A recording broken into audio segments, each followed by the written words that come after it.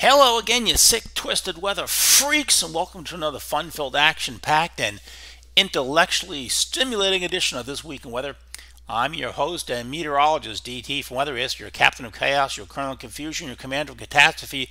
Let's talk about this week in weather from last week, and of course what's coming up here. A lot to talk about. We'll start out taking a look here at the major ice and snowstorm here, which hit the central and lower plains into Missouri and the Ohio Valley. Most of what fell in Texas and Oklahoma, a lot of that was ice. It ended as snow, but a lot of ice in there. Also, it's also the case in Missouri. They got pounded with heavy ice, and then they got several inches of snow.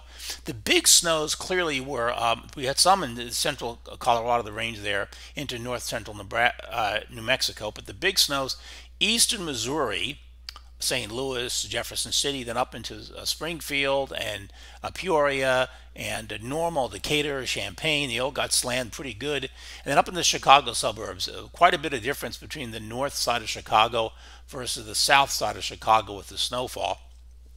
And then central Indiana, northern Indiana got hit, southern Michigan. A lot of areas, 10, 12, 15, 16 inches of snow. And the snow continued up into I guess the Ohio Valley, the northwest Pennsylvania, western and northern New York State, and New England. And now, of course, if you remember a couple of days ago, the operational GFS had a big ice and snowstorm in Boston and southern New England, had heavy ice down to central New Jersey and Pennsylvania. That turned out to be complete bullshit. And the reason for that, we'll get to that in just a second. It was obvious that the GFS was wrong because the GFS was violating a very key principle of meteorology, the synoptic scale principle. So we'll get to that in just a second here. And this was also the storm from last week, the big East Coast snowstorm and blizzard for portions of Delmarva, New Jersey, eastern Long Island, and eastern New England. Not much in here in Virginia. Again, nothing fell really of significance in and around the Richmond metro area. Pretty good snow down there in Hampton Roads and southern Maryland as well. And then also some decent moderate snow with initial overrunning, a few inches here in portions of West Virginia, eastern Kentucky, southwest Virginia. But again, as usual, central Virginia didn't get bupkis. Okay, this was the upper air map from February 3rd. This is the system here which caused the storm to form yesterday before. And this here is your big ridge bringing up the warm air, which is why we had 50s and 60s. So the low pressure area was going to be tracking like this, up the front. You see that? Now, the problem here is that when the low is tracking up the front, it is driving warm air ahead of it as the cold air is coming south. So the GFS solution of driving the cold front all the way into New Jersey while the low is coming up the front was not meteorologically sound. And that's why it overdid the snow and the ice, and why I called bullshit on it on the Twitter page, and it turned out to be correct. I mean, there was a little bit of ice in portions of Boston and Connecticut, New Jersey, New York City. For the most part, it was a rain event. And everything was like north of, I guess, Connecticut, really, and almost by Albany. When you go back, you see where it was there. Most of the snow was north of Albany. Now, that's not what the data was showing only 36, 48 hours ago. So that's quite a bit of a change. And again, like I said, it's because the low comes up the front. Okay, now if we had blocking in Canada, oops, charge about that. If we had blocking here in Canada, okay, negative NAO, if we had a negative Arctic oscillation and the ridge was flatter, then the low would have come up the front as it was advancing. And then the cold air gets into you, and then the precipitation hits, and now you're off to the races with snow and ice. But that's not what we had here, so that makes a big difference. Okay. Now, this was the system coming out here on February 4, and again, you can see the ridge is very strong, and we have a positive Arctic oscillation with positive NAO, Greenland block, so that's one of the reasons why the ridge was so strong. Okay, now, the next event coming up here is something for Monday and Tuesday. Now, the problem is that there's just not enough cold air to keep this a snow event. So this is the GFS here. This is the brand new one early Saturday morning. You can see the low. It forms over Georgia, southern Georgia, Florida. It comes up the old front, but the temperatures aren't cold enough to support snow. And that's what the GFS is showing. And it's showing it for the last couple of days. So the cold air is essentially gone after Sunday. This here is the European from Friday evening, 1801. Now here we can see there is some snow here. You can see it here, and a lot of rain, and a little bit of snow mixed in the this is in the evening hours. So here you have at 4 o'clock in the afternoon it's snowing, but in the evening when it's supposed to be colder out, it's not. And what the problem here is with the system has to do with the upper air pattern. So this is the upper air map for February 7th. You see that? So here's our ridge. You see the big ridge here in the orange. All right, and here's our piece of energy in the southern jet stream. But notice this is Pacific air. This is not coming out of Canada, Alaska. See that? This is not coming. We have a vortex here. We don't have a big ridge. This is Pacific air. So that's the first problem. So you don't. The air mass is not cold air to begin with. And the other problem is that you don't get any phasing so between the streams. And the result is this. So you see here you've got one piece of energy here and another one here. Now if these two pieces of energy were to meet, you get a much bigger storm on the East Coast and you get a snowstorm. But that's not going to happen. Notice the shape of the ridge here. See the ridge here? See this? Now compare that to the previous slide. See the difference in the shape of the ridge? Now you're getting cold air coming in. This here is the cold front bringing the cold air in, but they're 24 hours apart. That piece of energy here and this piece of energy here are 24 hours apart, and that's why you don't get your big storm. Okay, and if you look at the 850 temperatures here, there you go. Remember, 850, 1 mile above the ground, it has to be 0 degrees centigrade or colder for snow. So if we take a look at Richmond, we see +2. Well, that's rain. Now Roanoke is -1, Charlottesville is 0, DC is 0. They have the possibility of seeing snow and or rain. But Raleigh is +2, Danville is +1, Farmville 0, maybe there, yeah, okay. Fredericksburg is +1, that's all rain. Sorry. Salisbury, Atlantic City, if it gets up this far, this is rain. And we have to get the air a couple of degrees colder, and that's not going to happen. Now, beyond this event, if we look longer term, it doesn't look great. Now, one of my competitors continues to bang the horn that February is going to be a February to remember. It's going to be really rocking like January. A lot of storms and snow and cold. And I got to call bullshit on that, boys and girls. That doesn't look like it's going to happen. So remember, now just keep in mind here, who's calling a lot of snow and cold and storms for February, and who's saying, be careful. Okay? I'm not saying no activity, but it's not going to be January. We had a lot of activity in January. So if you think February is going to be like January last month, you better prepare for disappointment. Again, I'm not saying nothing. I'm just saying be careful. Okay. Here is the Arctic Oscillation. Let me call up an arrow here for you. And you can see again that, oops, there we go. So this here is the Arctic Oscillation. And we can see it goes out to the end of January. And notice the trend. It was negative right now, but it goes strongly positive. And by the time we get to February 20th, it's moderately positive. See that? It is moderately positive. Okay, this is February 20th. See that? That's not good. Now this here is the NAO, the Greenland block. Okay, right now the black line shows it's neutral. See that? And look what happens. It dips down a little bit February 11th, which is when we have our next chance of something significant. And then it takes off positive again. Strongly positive, +3, +4. Okay, not good. So now we go to the Pacific side of things. Here's the PNA, the West Coast Ridge. And we can see that right now it's positive. It's the black line shows it's solidly negative, and it's pretty neutral. And then, but for the next 10 days or so, 7 to 8 days, and then it starts going negative again. Well, that means a trough on the West Coast. You don't want to see that. So February 20th, things are beginning to go downhill. And here's your Eastern Pacific Oscillation. And here you can see it's pretty close to neutral all the way through February 20th. So it's not negative, it's not positive. It's around neutral, which is better than being positive. So that's decent. That's okay. But of the four of them, two of them are terrible. One is neutral. I mean, all three of them, actually 3 of the 4 are bad, really. It's not great. Now, if we look at the MJO, we can see that the MJO here, you can see the blue arrow, is in the neutral circle about to go into phase 3. And you can see here, here's the MJO in phase 3. This is the CFS on the left. Here is the Gfs Ensemble on the right. Look at the green. See the green lines here, the yellow lines? See that? All going into phase 3, okay? And here is the European doing the same thing by mid-February, February 17th, and also Australians into phase 3. So all the models agree the MJO is going to go into phase 3 in the middle of February. All right, well, what does that mean? Well, this is phase 3 in La Nina in February. Now, we have a big trough in the Pacific Northwest, so that's not good.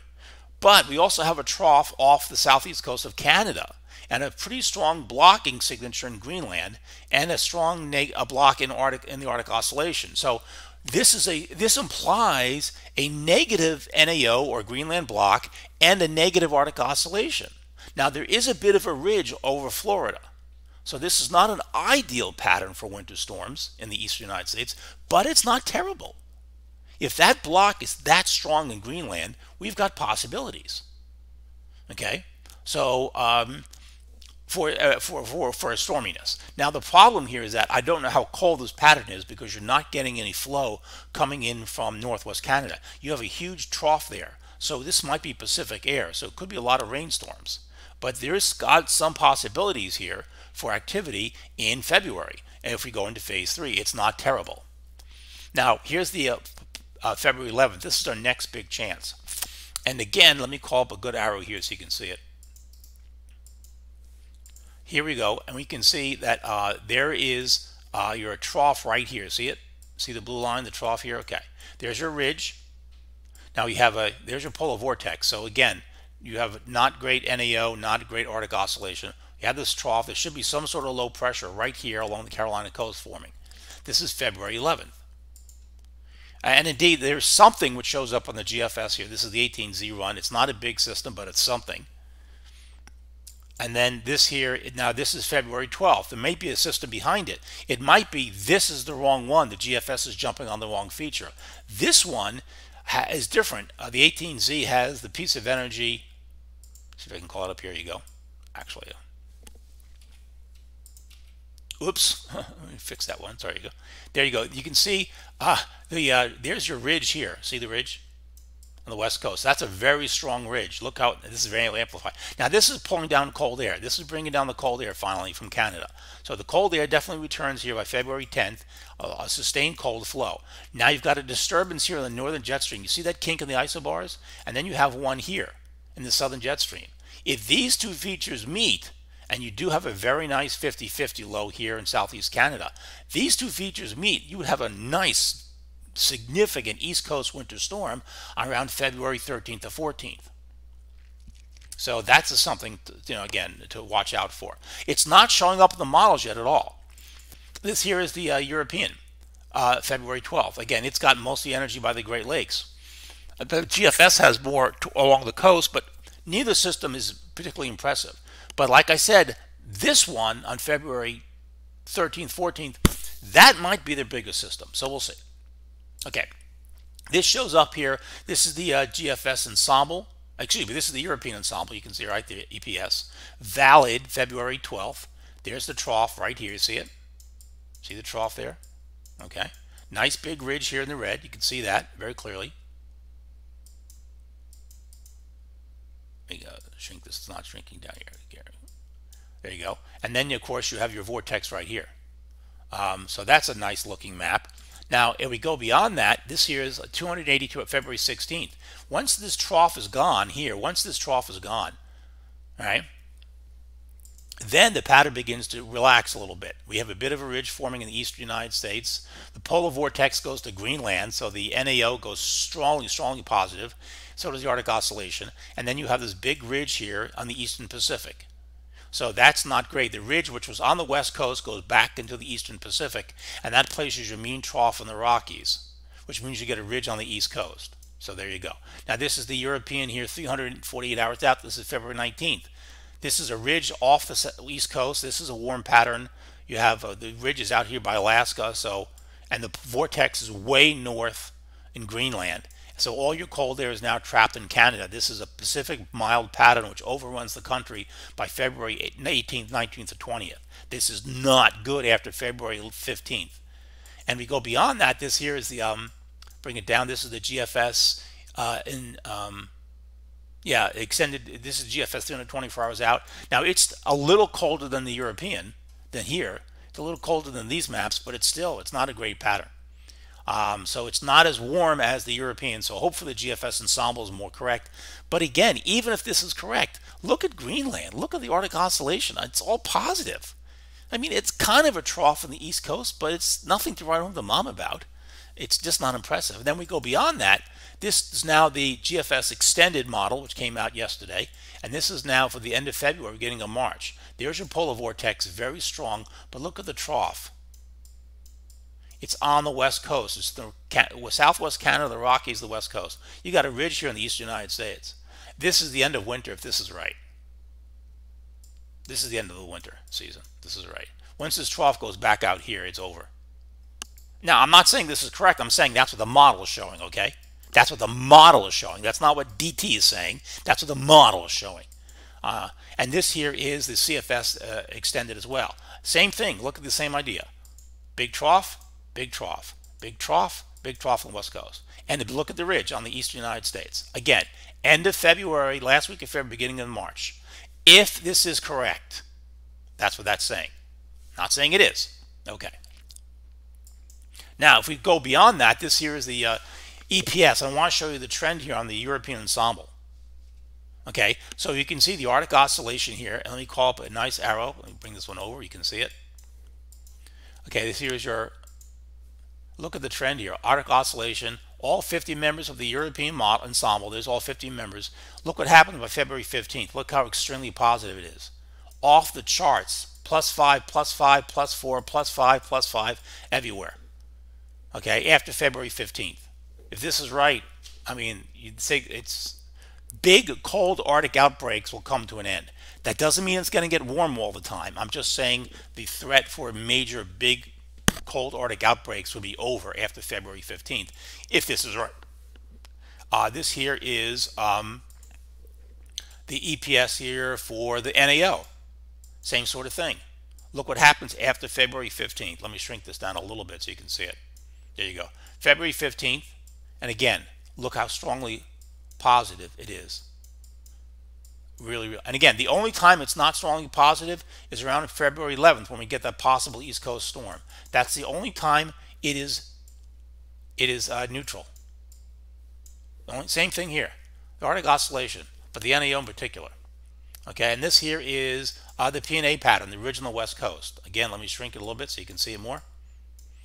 And look what happens here. By the end of the month, look at the greens. It goes persistently negative after February 15th, which means a trough on the West Coast and a ridge in the eastern United States, which restricts cold air flows and is not favorable for East Coast winter storms. Okay. Anyway, that's the presentation. That's this week in weather. Again, I'm not saying the winter is going to come to an end after February 15th. I'm telling you that's what the data is showing. I happen to think the data may be correct. Okay, that doesn't mean it's going to turn always warm. It doesn't mean no more cold air. I'm talking about sustained cold air outbreaks and patterns which are favorable for big East Coast and snowstorms. The pattern becomes hostile according to the data after February 15th till the end of the month for that. So again, if you think February is going to be just like January, like some other private sector meteorologists are saying, you're going to be strongly disappointed. We got some chances here, but not a lot. This is Meteorologist DT for WxRisk. I will see you over on the Twitter page and over on the Facebook page.